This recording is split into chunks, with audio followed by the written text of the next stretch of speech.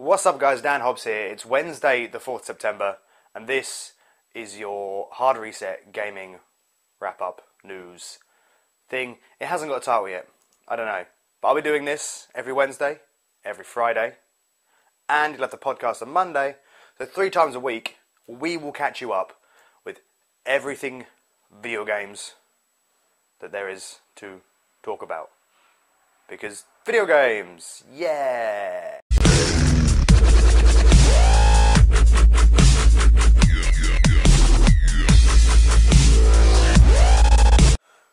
Okay, first news story of the day. Killzone Mercenary is the Vita spin-off of the Killzone franchise. Comes out in a couple of weeks. Maybe it's next week. Comes out soon. But the reviews all came out for today. Well, some of the reviews came out for it today. It's got from everywhere between a 5.5 and a 9 out of 10. So it's a bit of an iffy target. A lot of people haven't posted their reviews yet, purely because they haven't managed to play it online that much, which means half the game is, or they can't review half the game, basically.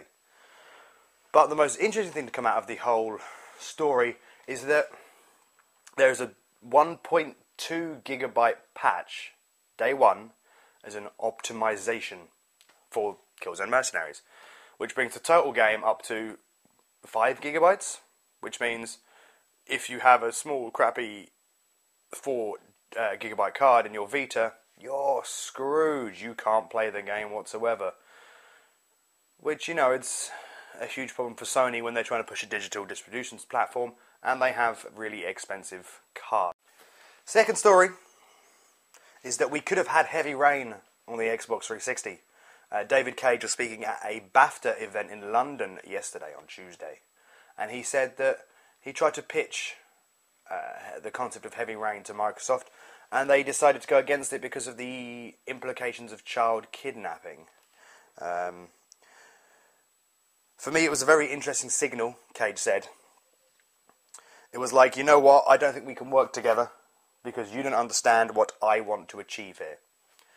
And that sounds a bit egotistical, but he's kind of right, because Heavy Rain is a goddamn amazing piece of interactive entertainment.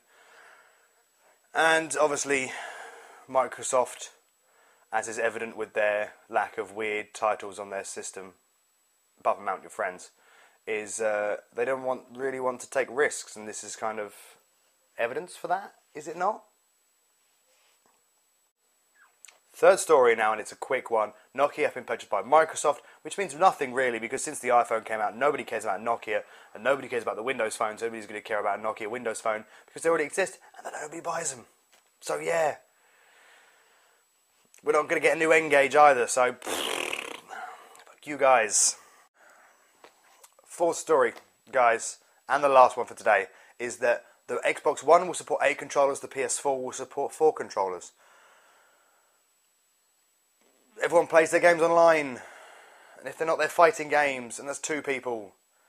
And I mean, really, who needs 8 controllers? The PS3 has 7 controllers inputted in. 7. You don't use them. Why Microsoft are going for 8? I don't know. Why Sony are going for 4? Probably because nobody could use more than 4. So there you go. The more you know. That's all the news, guys. If you want to keep updated with all the video game latest news, you should click subscribe, you should like, you should leave a comment. You should also follow us on Twitter at HRDRST and like us on Facebook at /HardResetFans. You can follow me on Twitter at DJ Hobbs, because I post insightful things like what I have for breakfast. And that's about it. Come back Friday, I'll have another one of these, me sat in my lovely chair with my Angry Birds. And I'll give you more video game news. Job done.